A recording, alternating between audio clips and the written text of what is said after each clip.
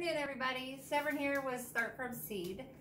This afternoon, I was down in the garden and I harvested a lot of stuff, some tomatoes, some cucumbers, green beans, as well as a couple of peppers. And I got enough cucumbers to actually be able to pickle today. When I weighed these out after I gave a few to my neighbors, there's about 7 pounds. Now, I got a lot of stuff to do today. Normally, I make my own pickle brine. I generally get that from a tested recipe. Usually I like to get those from Ball.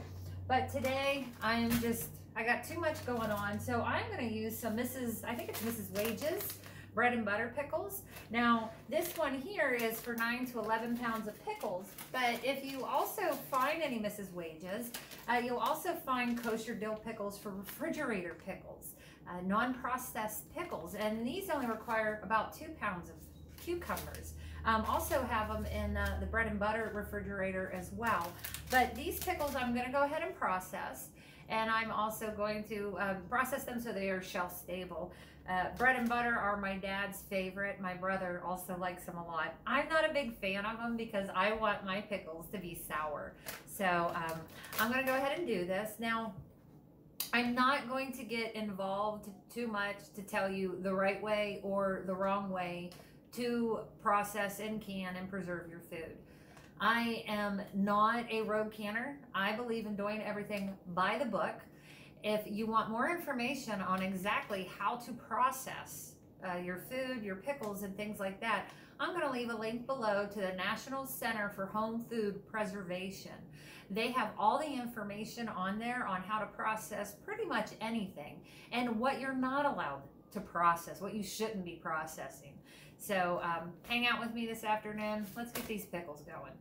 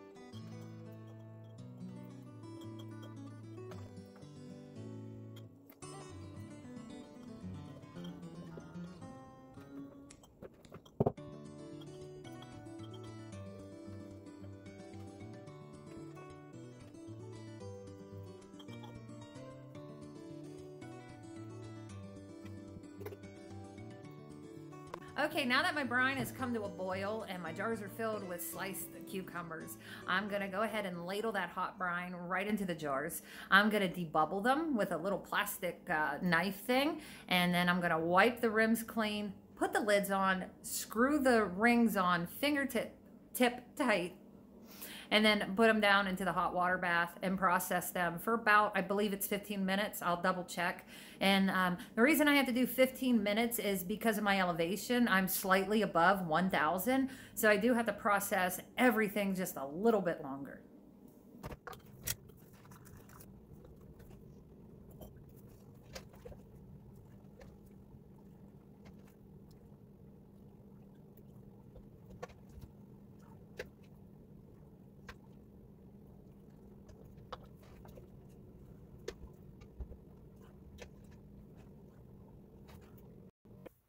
Okay, now that I got all my jars filled up here, for the most part, I'm now going to take this little tool here. It is called a debubbler.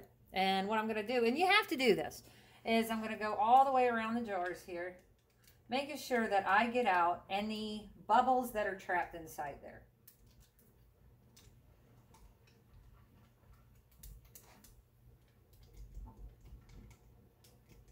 This is not an option. You have to do this. Oops. Just put him in there. And as you see, as I'm doing this, it's also making more room in here to add a few more slices and some more broth or brine. Let's get to work.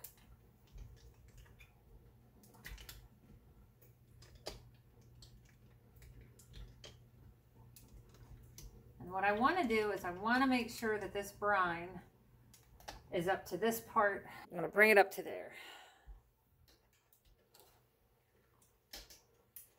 And this kind of a brine, because I put in 7 cups of sugar, you want to not skimp and not wipe your jars down. You have to wipe your jars down. Let me get a spoon here, a ladle, a little ladle. I don't have one. I did have one. Where did it go?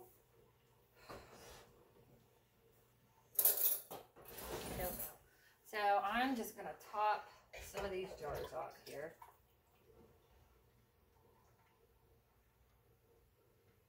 Using the funnel just makes it easier so you don't spill stuff all over the place. I'm just looking for jars that need a little helping hand here. That's good. This has got too many in it. This doesn't have enough. See how that works?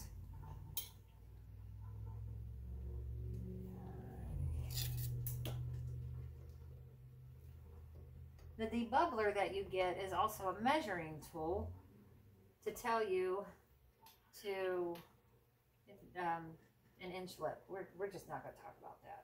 We're just going to.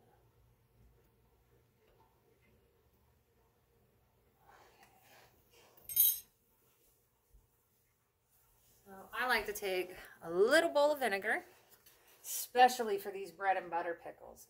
And I want to wipe the rims and around here because this stuff is so sticky. And if your rims are dirty, you're not going to get a good seal. You're not going to get a seal at all. And then all this hard work of growing and cutting and cooking a brine and stuffing these and then processing them will all have been for nothing. That is why it is so important to not be a rogue canner, to do things like you're supposed to. You can see I got a lot of stuff on there. So let me flip that over.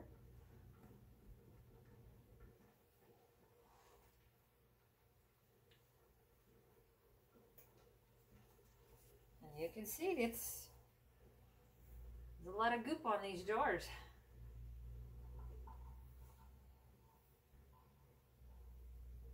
And because I'm so paranoid, we're going to do that one more time with a clean paper towel, just to be safe. Because 7 cups of sugar is a lot of money. That is a lot of money to lose. And I got my water bath canner over here on the stove, and I got the water boiling in there.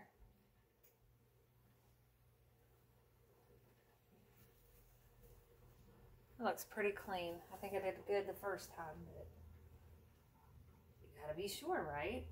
Okay, so now I'm going to take this leftover vinegar and I'm going to dump it inside my canner there, and because I have hard water, and this will keep my jars from getting all cloudy and foggy. So you put your lid on, center, rings on, fingertip tight. If you tighten this up like it's a pickle jar that is going back into the refrigerator, your lid is going to buckle and your jar will be ruined. You'll have to eat those right away. Make sure you do not push down on these buttons. You don't want to mess with them. That's, to me, what fingertip tight is. I don't know if you can see this, but let me move this one. So I just put my lid on, boop, put my ring on, and then once the jar kind of moves a little bit, then it's good. That's how I do it.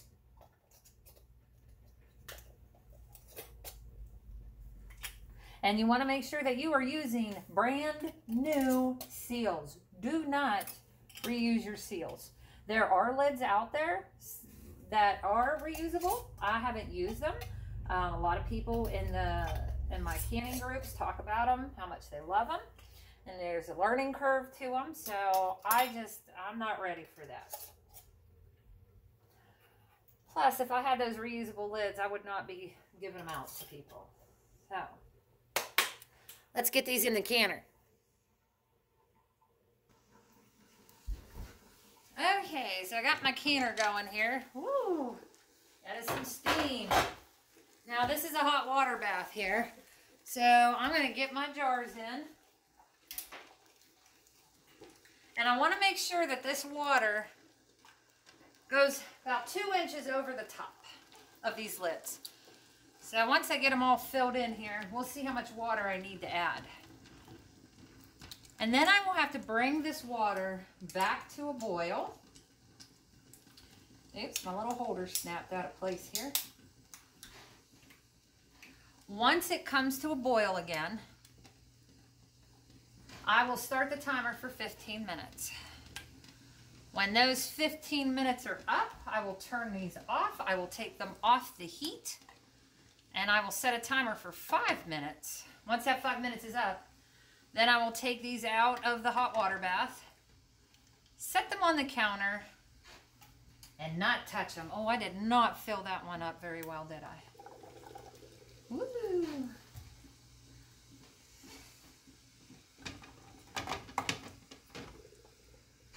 And then we're going to wait for the tops to ping.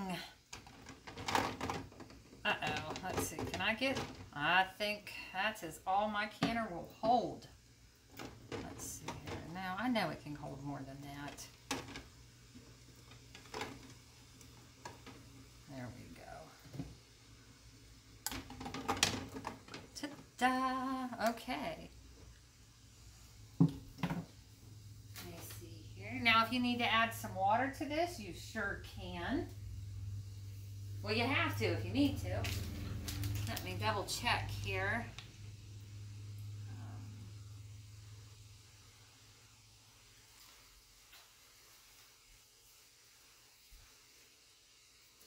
Let me see where this is.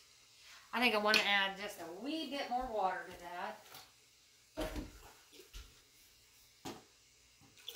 It's a little leftover tea kettle water. Nothing goes to waste around here. I'm just going to set the lid on here. Oh, almost forgot. That extra vinegar, that leftover vinegar, just plop that right in there. I'm just going to set the lid on. We're not going to lock this into place. And we're just going to let it get to a boil. Okay, everybody. Let me grab my pot holders here. I believe we have what we call a boil is happening down there. So I'm going to put the lid back on. Once again, I'm not locking it. I don't want to pressure can these. And I'm going to set my timer for 15 minutes. You can hear Catcher crying down here. He just woke up from his nap. Huh, Bubba's? Yeah. All right, and when that 15 minutes is up, it'll be time to take the canner out. Or take the cans out of the pot. Timer's going off. I'm just going to shut that off. I'm going to take this lid that we just have setting off. Watch yourself. Pull it away from your face. Woo! This off the burner. I'm going to set the timer again for 5 minutes.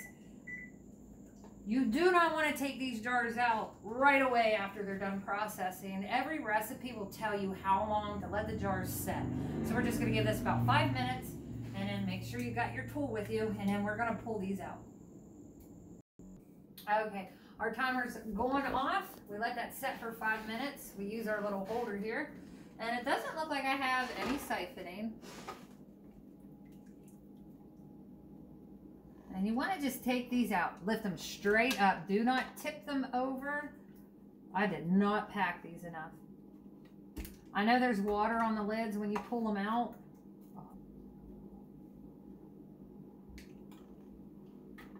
But do not tip them over. You can get a false seal that way.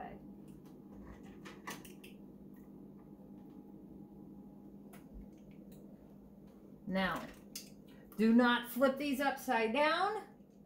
Do not put them too close to each other. Do not stack them. Do not lift them and shake them. We're just going to let them sit here. And we're going to need them to ping. We're going to need those tops to ping, which a lot of them have already done that. They've already sealed.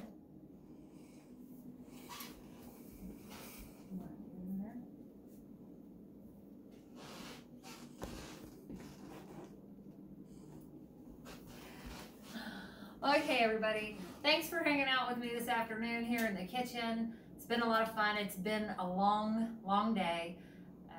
Once again, if you like this video, hit the like button, hit the subscribe button, leave me a comment down below, and once again, and as always, happy gardening, everybody. I wanted to show you down in the basement here where the pantry is that the pickles did really well. When I first took them out of the canner, it looked like I had 4 pickle slices in there. And like all the pickles were at the top and all the juice was at the bottom, but they settled just fine. And I delivered them to my dad, and he did say they were probably the best bread and butter pickles I've ever made year to date. So I just wanted to show everybody that the pickles turned out wonderful. And so did all my other pickles that I made, along with some dilly beans, my favorite.